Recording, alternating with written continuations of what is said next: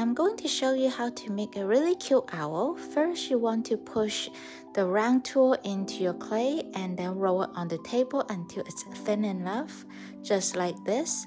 Then you push the top of the clay together to make the 2 ears. If there are cracks, you can also fix them right now by pushing clay together. You can use the end of a round tool to push into the clay to make the eyes, like that. So you just need to press it in hard enough to get the impression. Then push your thumb together to create the little nose. You can also cut off the excess clay on the bottom. I'm using a carving tool to create the belly here and using the end of a popsicle stick to create the feather.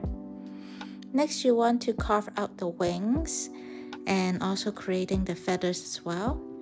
And there you have your little owl.